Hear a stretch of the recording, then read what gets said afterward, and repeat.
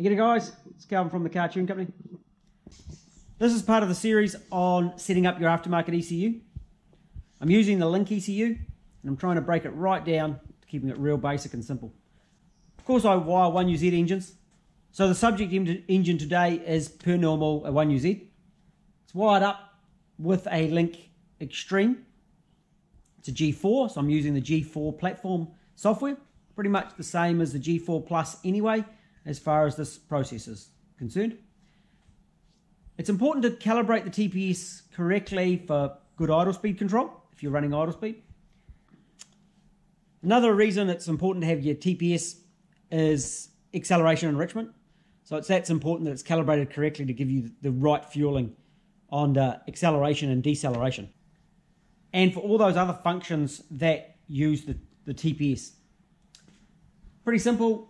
Your TPS is a sensor with a 5 volt input, a ground 0 volt back to the ECU, and a signal going back to the ECU.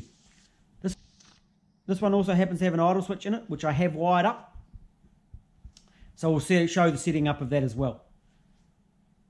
If you don't have an idle switch, you just calibrate it, call it good. If you do have an idle switch, then the throttle position sensor itself has to be mechanically set up correctly. In this case, I know it is. It's my test engine. I use it for calibration all the time. And it runs with standard management. It's a pretty multi-purpose throttle body. It has gone through the process of having a tidy up as per my throttle body video. So we connect into the ECU. So I open the software to begin with. And as I said, I'm using the G4 platform software this time. I go up to ECU controls and I connect the ECU. Should bring up a little green light over this side here, which it has.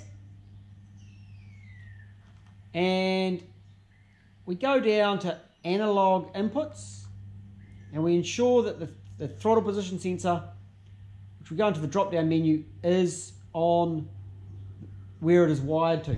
I generally use AN volt 1. So there it is there, AN volt 1. And in this case, I'm also going to set up a digital input. This happens to be on digital input 2. And I've set it up as a general purpose because on idle switch, with this setup going to earth, it does funny things. So it's easier just to set it up as a general purpose. You can see down here that it is presently active for the idle switch. And our TPS voltage is here. We can also find the TPS voltage going up to the tuning, runtime values, and analog. So you can see the TPS here is giving us 0.63 of a volt. And if we go down here, it's actually showing at 2%. I'm just going to flick into the tuning screen because it'll bring up TPS in another setup. So in the tuning screen, here's our TPS showing at 2%. We're over here 2%. So we're going to calibrate that. It's really, real simple. It will require 2 hands. So we go up to options here. TPS setup. My TPS on my throttle body mounted where I can get at it. It says depress the throttle to the fully open position. Fully open position. Push OK. And you can see down here it says that it's now at 100%. Then we release to the closed position. We push OK. And it zeroes that up. At this point, if you watch our voltage right here, I'm going to open the throttle.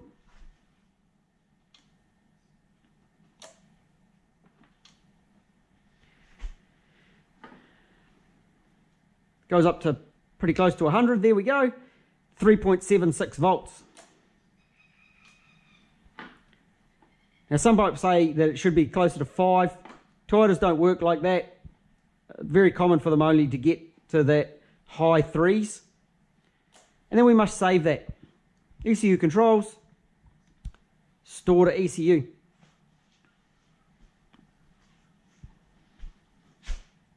I'll just flick back into the configuration. Here's our idle switch, and when we open it a little bit, the idle switch turns off. So as you can see, it's really, really easy to calibrate the throttle position sensor with the Link ECU.